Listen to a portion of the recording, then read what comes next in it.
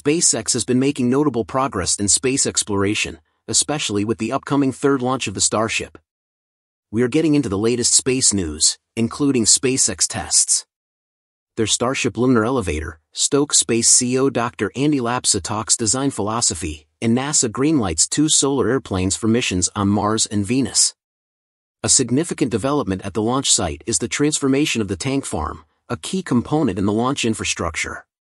However, SpaceX recently faced a challenging problem with the tank farm. In this video, we bring you exclusive future updates on the Starship and groundbreaking developments from SpaceX. In this highly anticipated video, we reveal the next flight candidates for Starship's upcoming third mission. Join us as we dive into the details and unleash the latest exciting news surrounding the Starship rocket. In response, they implemented a creative and effective solution, showcasing their ability to tackle complex issues in space technology. Concerning details about the Starship's development, which we will explore in this video, join us in today's episode. Hello everyone, welcome back to another episode of my channel. But before we dive into the details, make sure to subscribe to our channel for future updates on the Starship and other groundbreaking developments from SpaceX. Since its inception in 2021, the tank farm at SpaceX's launch site has been significantly upgraded to better serve the needs of the Starship and Super Heavy rockets. These enhancements focus on the storage and supply of liquid methane and liquid oxygen. Liquid methane is chosen for its efficiency and potential reusability in rocket propulsion. This cleaner burning fuel reduces engine residue, aiding in SpaceX's goal of rapidly reusing rockets. Liquid oxygen, used as the oxidizer, is also critical for combustion in space where atmospheric oxygen is unavailable. Stored in a liquid state at extremely low temperatures, it is vital for maintaining high-density fuel storage and maximizing rocket thrust. The tank farm's upgrades have centered around improving the storage tank's ability to keep these propellants in their required liquid state. This involves maintaining very low temperatures to prevent the propellants from boiling off. The piping and delivery systems of the tank farm have also been improved to handle the high flow rates needed for efficient rocket fueling, focusing on creating systems that are both leak-proof and highly reliable. Additionally, automated monitoring systems have been installed to provide real-time data on the levels, temperatures, and pressures of the propellants. This technology ensures more accurate fueling and enhances safety measures. The layout of the tank farm has been reorganized to better support SpaceX's growing operational needs. This includes optimizing the arrangement of tanks and infrastructure to improve access for maintenance, reduce turnaround times for fueling, and integrate more effectively with the overall launchpad systems. Over the past weekend, SpaceX workers were seen removing one of the 8 vertical tanks near the launch tower. This activity marks a significant change in SpaceX's approach to its tank farm infrastructure, suggesting a strategic shift from the use of vertical tanks, which had been anticipated by many in the aerospace community. The change was partly driven by the experiences from the first 2 Starship launches. As we all remember, the orbital launch caused notable damage to the vertical tanks, highlighting the need for a more robust infrastructure. The second launch, while less damaging, still impacted these tanks, underscoring the potential need for replacement to ensure operational integrity and safety.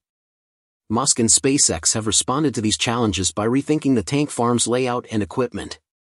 The company is now moving towards horizontal vacuum-insulated tank referred to as hot dog tanks, due to their shape and size. These new tanks are better suited to meet the rigorous demands of space launches, offering improved conditions for storing propellants like liquid methane and oxygen. The previous vertical tanks had several limitations, including issues with maintaining the methane at the required specifications, complications in filling them with water for testing purposes, and their proximity to the launch pad, which posed safety risks. The new horizontal tanks are designed to mitigate these issues. They offer greater stability, a lower center of gravity, and are easier to maintain and clean, making them more adaptable for storing various chemicals. The introduction of these horizontal tanks is part of the preparations for the upcoming third Starship flight. The efficiency of SpaceX's operations was demonstrated by the rapid removal of the older tanks, suggesting a smooth and swift installation process for the new tanks. Initially, the focus was on removing the tanks that were either no longer functional or had suffered significant damage. After the first tank was taken down, the process was repeated with a neighboring tank. Furthermore, SpaceX and NASA, as a NASA article posted on December 21st, gave us our first look at the elevator designed for the human landing system Starship. Built at the SpaceX facility in Hawthorne, California, the prototype mobility equipment is made up of a full-sized open-air car or basket in this case, which operates on a scaled-down version of the cable and rail system that is intended to be built on the Starship vehicle that is scheduled to take a NASA crew of astronauts to the lunar surface in 2025. For this test, astronauts Nicole Mann and Doug Wheelock got suited up in bulky approximations of the lunar EVA suits that NASA will be using and attempted to use the controls while wearing those clunky gloves. Gate latches, ramped appointment gear, and movement with proxy cargo were all tested.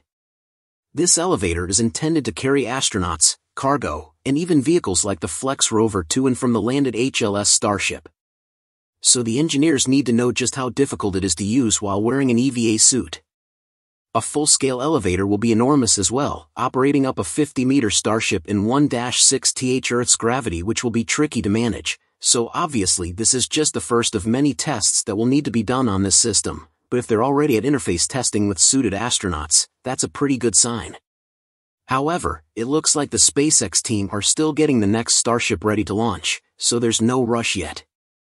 After a very successful 2023, Stoke Space CEO Drive Andy Lapsa sat down with the folks at NASA Spaceflight to give more details on his company's unique launch vehicle and the design philosophy that led to its unconventional makeup. Stoke had gained a small following thanks to a video by the everyday astronaut detailing the company's second stage and its unique heat shield and thruster technologies. That was back in February, and after almost a year of work on the prototype of their Nova rocket, we hadn't actually heard much from Stoke until January 7th when Dr. Lapsa sat down with John Galloway from NASA Spaceflight. Dr. Lapsa is an engineer by trade who has worked previously with Blue Origin on their B-4 engines. In fact, many of the barely 100 technicians and experts working for Stoke come from other companies in the industry like Blue Origin and SpaceX. Nothing made that clearer than the way Dr. Lapsa described the systems of their reusable upper stage, the one featured in previous tests, and that video we mentioned. It's no mistake that the second stage of the Nova rocket, as it's being called, is getting so much attention. Dr. Lapsa says that it's the most important part of the rocket. Seeing the success of reusable pioneers like SpaceX, Stoke decided to go all in. Everything about the rocket is designed for reusability, especially the second stage, which Stoke believes is the key to making their rocket an industry leader. Everything about the design of this part of the vehicle has been designed to reduce weight, waste, and time. A heat shield made without heavy tiles or ablative material and cooled by the same cryogenic hydrogen fuel they already carry into orbit with them saves on weight. 30 engine nozzles arranged around the rim of the rocket to disperse weight directly to the structure, saving them the need to fortify their internal fuel tanks.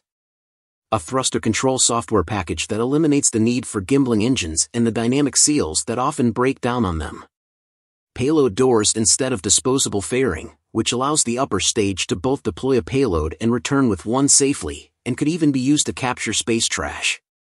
The Stoke CEO talked about all of these as a way of explaining how the team went from one innovation to the next by solving small problems in the way of their goal, which was to offer a cheap and easy medium lift solution with a fast turnaround.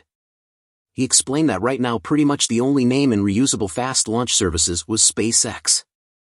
That's going to be changing in 2024 as other companies like Blue Origin start launching their own vehicles, but there is a huge gap in the medium lift market that's only being served by a few companies, and most of them use disposable rockets and take a while to get back to the pad after a launch.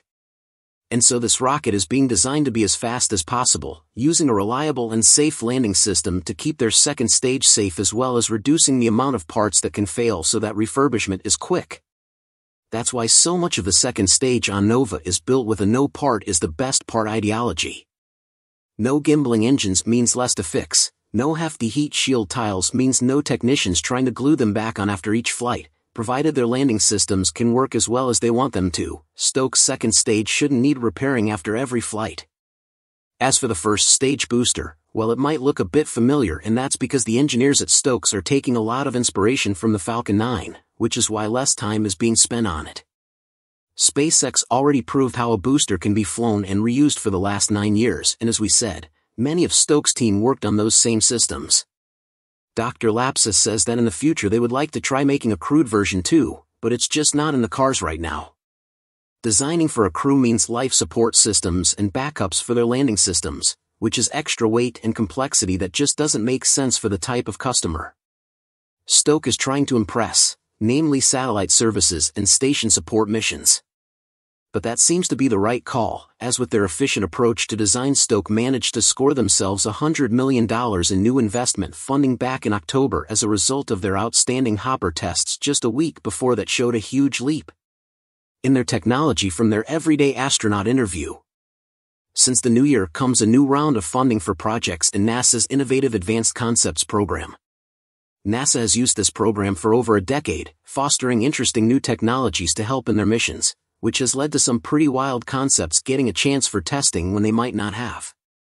This year a series of hopeful companies have had their concepts selected, and 2 of them revolve around the idea of solar-powered planes for use on other planets, which isn't a lot, but it's weird it happened twice. The first and most promising is Maggie, the Mars Aerial and Ground Global Intelligent Explorer. Riding on the success of the Mars helicopter robot Ingenuity, Florida-based company CoFlow Jet has developed a fixed-wing solar-powered flying exploration drone with some very slick capabilities. Those claim to fame is a type of vertical takeoff and landing technology they've developed using an electric, high-efficiency jet and powered flaps. It's a zero-emission system that has a lot of industry weight behind its development, DARPA being just one organization CoFlow credits with supporting their system's development.